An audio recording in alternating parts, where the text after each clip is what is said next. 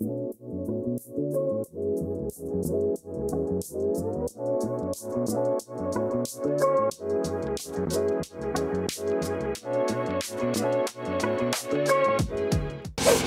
right, Wayne, good morning, man. How you doing today? Good morning, good morning. Hey, I'm a little tired, you know, but I'm here. Thankful for another day. You woke me up, breathed life into me, breathed air into me, and I get to be a provider, which is a beautiful thing. You know, I got 3 girls, a baby boy on the way. I don't know about y'all, anybody that's married and working, it's crazy. Like, I enjoy giving my wife the day's pay. Like, it makes you feel, it's this feeling you get like, here you go, pay the bills. You know what I'm saying? Like, all glory to God. Now, one thing you have to do, you've been doing, you know, it's been slow. Right. But you also got a house. Wait, you said what been slow? The business. Oh, no. Even during the rain? Oh, man. Rez, as soon as I turn on the Instagram ads, man, I've been booked out, like, to the point to where I've been giving out details. Even in the rainy time, I've been doing details in the rain. I did one detail in the rain and it started, and a guy came out with a canopy and said, bro, you're one out of, like, I don't know, you want to call it 1,000, 1,000,000, but most people would have went home. And he said, I seen you out here. Bro, my whole outfit was wet, you guys. It was crazy. But I had to finish because my schedule was so crazy. If I didn't finish them then, I wouldn't have been able to get to them, you guys. So it's been like that. But the reason why I've been working extremely hard is I just moved into my new house. All glory to God, as usual. That down payment and all that stuff, y'all know what I mean? Y'all know what I mean. So I've been working that 7 days, man. And I've been doing it with a big smile on my face. It feels good, it's an accomplishment. I destroyed my credit when I was younger, and it's just a blessing to be able to be here.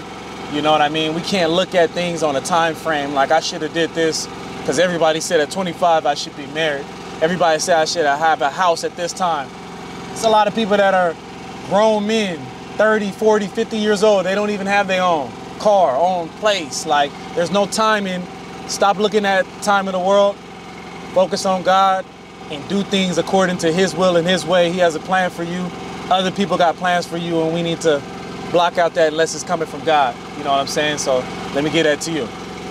All right, Wayne, now you've been working 7 days for what, the last couple of weeks, last couple of months? It's been about a cool, I would say 3 weeks, going on 4. And now you usually take Sundays and Mondays off. Right. But you're working hard, you got a lot of things going on. You know, you gotta pay a lot of things. Right. You gotta save up. But working that hard, right, has it caught up to you or not yet? Do you feel burned out, frustrated, or just overwhelmed? I'm gonna be honest, I'm excited. I'm excited to drive and open up my garage. I'm excited that my wife gets to be in a bigger environment. I'm excited that we can pay our bills. So just me as a provider, I'm excited, you know what I mean? And eventually that excitement is gonna come down and we're gonna have to get back on track. So I don't plan on continually working like this. It's just because the winter seasons, I may have to take a day off here and then another random day off here. So my schedule is, wintertime is at a, you know, it's not in place. So I gotta accommodate and work as much as possible. And even on those days that it's raining, I gotta go market. I gotta go fill the schedule up and prepare. You know, I gotta hit up those people with the shops and get in the shop and work. Or, you know what I mean? You gotta do what you gotta do.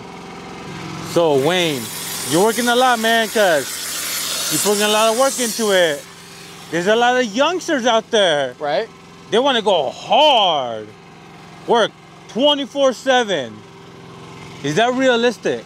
You know, because sooner or later, you're gonna get burnt out. You're gonna start making mistakes in your business. Right. You know? What do you think? What do you gotta tell them, Wayne? Some people built like that. Yeah? Some people built like that, man. I mean, only one way to find out, right? Some people built like that, and it's a lifestyle for them. Their drive and consistency. Like, when it comes to working like that, I see my dad work like that, bro. He works like that 24/7. He comes in the house, he talks with you, and he goes, falls asleep. Like, oh, he's talking to you like this, falls asleep for a couple hours, and then he gets up. He said, I got a side job I got to get to.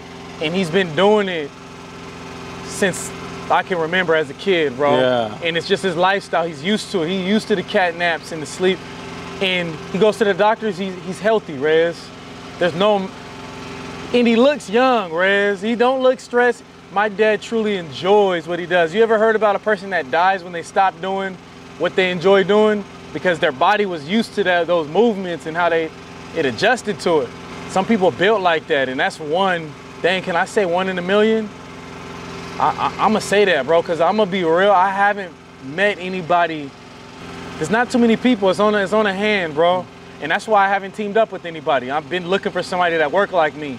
Can you imagine 2 of you, not money hungry, coming together, work? Oh my gosh. Where y'all at, man? Look, I'm gonna get a lot of emails and messages. Hey, that's me, that's me. Hey, if that's not really you, then don't write me, please. Please save us the time. But yeah, back to the question, Rez. Could somebody sustain that with structure and order? Yeah, I would say. You know what I mean? That's all I can say. Also, when you're working like that, you gotta have a vision. And when you get to that vision, you eventually gotta slow down. But let me know in the comments down below, do you work like that? How often do you work? What's your vision, your dream, your goals on why you're working like that? And comment it down below, y'all. All right, Wayne, so starting to look a little bit busier. Right. Can you update us on where you're at with the help? Because working 7 days a week, right? I'm sure you make a lot of money, but you also have a team. You're also helping people. So for example, you still have an employee at the shop, right? Yep, my brother. Nice. And then you used to have a receptionist. Right. You know, not anymore. Has that added a lot onto your plate? Depends on where you're at with your business. If your business has an overflow and you don't have a receptionist, it's a big problem. Phone calls take a lot away from your details and you getting done in a timely manner. So because I don't have a receptionist right now, it slows me down tremendously. Because I have a lot of messages. You've actually had to answer a few phone calls during this detail. Yeah. So phone calls, messages. I get more of messages than anything. Instagram, Facebook. Phone calls I probably get about 5 to 8 coming in a day. Oh, that's not bad. Mainly getting back to messages. And if you don't get back to people right away, they're already on to the next person. So you have to have somebody on standby to get to that kind of stuff as soon as possible.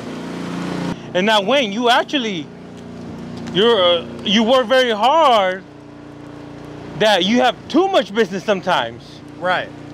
What do you do in that situation? Do you try to squeeze them in, reschedule? For example, you had a phone call earlier. Right. He wanted to book Monday. You're trying to take Monday off, schedule for Tuesday. You don't know if you're gonna give it away to somebody. Well, how does that work? Away because it's a gift. I already got the money. So it'd be like I'm coming out of the pocket for that next one. How do you decide what you're gonna do yourself and what you're gonna hand off to your other detailers? It's just kind of like, as you're going throughout your day, you already have it in the back of your head. So as a business person, you already got to have this stuff mapped out, talking to the people ahead of time, saying, I may need you to do this. So that's kind of how I do it. And then I call them, got a list of people that I talk to for that kind of stuff that I hand off details to.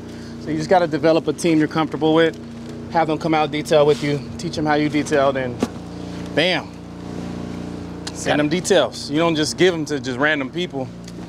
That's your name behind that. Have you ever had a customer be like, no, I want Wayne to come down, Hunter to come down? That's rare. Probably one out of like 100. All right, so mainly everybody's, as long as they get a detail done right, that's all they care about? Exactly. I'm whooped, and I can't give y'all the energy that y'all probably want, man. And sometimes it gets like that with business. Today's not a good day, y'all. But I'm blessed, and I'm breathing, and I got legs to work and arms to work, so I'm gonna be thankful. But sometimes, hey, we gotta weather those storms and get through it. And I'm getting some advice from a client that I'm doing this truck right here about business. So I'm gonna sign out on that note. Blessings to you guys. Keep pushing, keep striving, and catch you on the next video.